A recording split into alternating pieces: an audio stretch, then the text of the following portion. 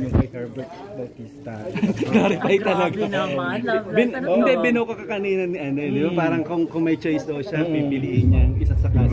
Para matawa ka daw. Anong reaction mo? Direct naman, lagi lang akong tinutukso. Siyempre, at the end of the day, sa kanya at sa Viva din, kung sinong pipiliin nila bilang ginoon. Pero ngayon... Ako kahit sino, okay lang sa akin. So okay lang sa'yo. Kinonsulta ka ni Direct yan. Kung gusto mo. Kinonsulta ka. Ay, hindi naman ako kinonsulta, syempre. Nagulat na lang ako na it was Isko Moreno. And I'm happy to work with Isko because Isko has been my friend. That's entertainment days pa lang. So to be working with him dito sa MOM, talagang ang natutuwa ako kasi ang layo-layo na narating ni Isko from us being in That's Entertainment noong 1994. How was the memorization nung sinabi mong ilang pages ng script tapos 6 minutes? Oo nga, kumusta yun? Oo, so syempre, mahirap para sa akin dahil talagang napakalalim na Tagalog and hopefully I was able to give justice to the character. Tuhog kasi yun conversation ni Ninoy at Imelda yun sa New York. And it's a very important scene para matagpi-tagpi ang pieces para sa pelikula. So compared dun sa Made in Malacanang, mas maraming makikitang Ruffa dito. Kasi doon parang umiyak ka lang daw sa kama. Dito this time, mas maraming mga dialogues. Parang mas maraming Ruffa dito sa pangalawa. Pero I think mas nahirapan ako sa Made in Malacanang kasi first yun Lahat kami talagang kinakabahan, lahat kami excited and at the same time intense kasi kakatapos na ng election noon. So I think now para mas gamay na namin ang isa't isa. You know, I've made friends with everyone in the cast and with Direct. And I'm enjoying. Ang request ko lang, sana isama ako sa Hawaii sa part 3. Dahil lahat ilang week ko sa buong mundo, diba? Sa part 3. Saka bakit ako hanggang Ilocos, Cebu, and Davao lang? Dapat kasama rin ako sa abroad. Sa Morocco, nakasama ka? Hindi ako nakasama.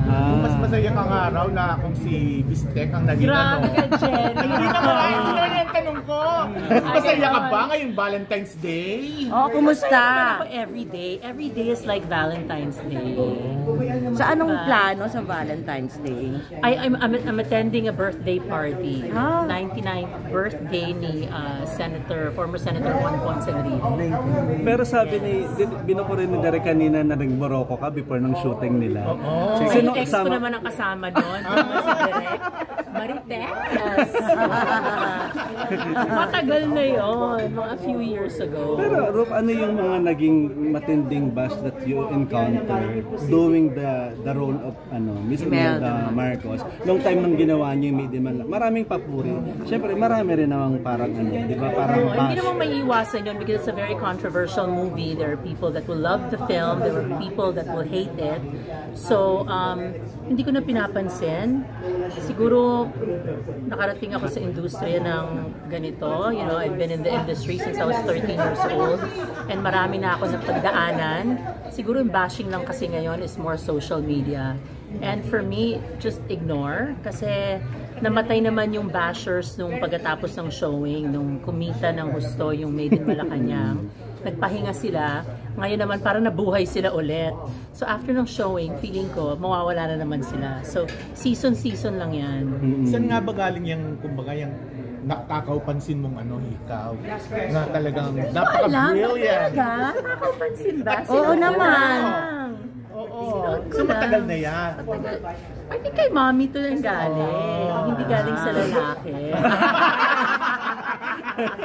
Yun talaga. Alam mo, parang kaya ka bang bigyan ng lalaki ng ganyan ka? Hindi ako umaasa. Ever since talaga hardworking na ako since I was 13. So, hindi ko kailangan umasa sa lalaki para sa mga alahas. Kung bibigyan ako, thank you. But I can buy my own flowers and jewelry. Ruffa, maiba naman tayo. From MOM to another MOM. Kumusta naman yung chismis na yun? Ano masasabi mo na, yun nga, magsasara na ang show? You know, they spoke to us and I believe it's not a goodbye. I think it's a see you later. So, para sa akin, kinausap kami and sabi magpo-pause daw muna sila for a couple of months for them to fix their signal.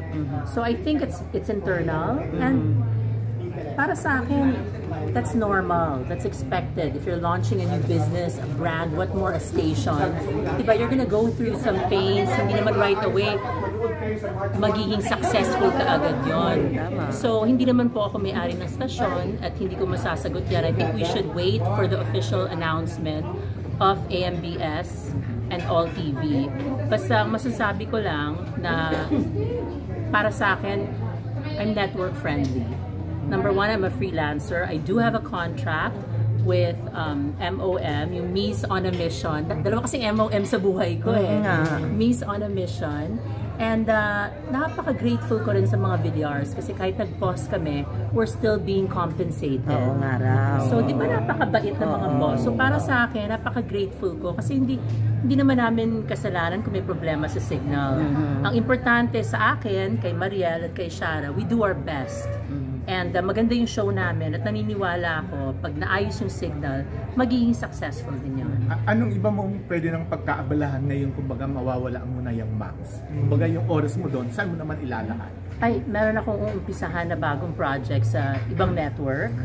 And then, magugulat kayo kasi meron din akong guesting sa isa pang network.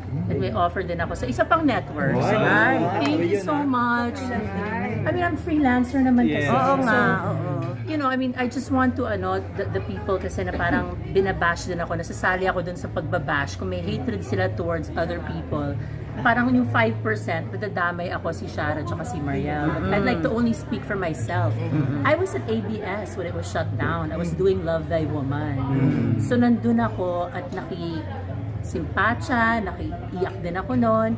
But you know, hindi naman tayo pwedeng, anong gagawin natin? Magra-rally tayo sa gitna ng kalye, di ba? We have to continue to work.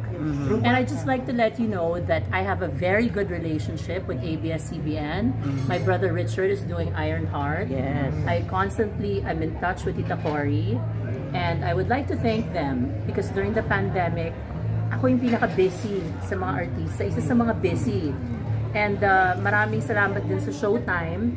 Kasi they were supposed to just guest me for 5 days. Nagustuhan nila ako at 1.5 years ako nandun without a contract. So, nung natapos na yun, dahil ginawa ko yung Made in Malacanang, I was still trying to be on Showtime. Pero hindi na kaya ng katawan ko.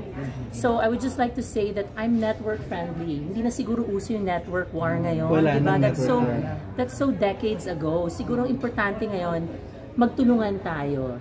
And ang importante, and I'm very grateful na may mga offers pa rin at may mga trabaho at magiging busy ako. Mas gusto mo yung hindi lang sa TV, hindi lang sa pelikula, pero sa pag-aaral ko rin. Ruffa, question lang, since sinabi na pansamantala mawawala dun All TV, Magpo-pause sila. We already taped in advance. But does it mean to say may assurance ba ang management na babalik kayo?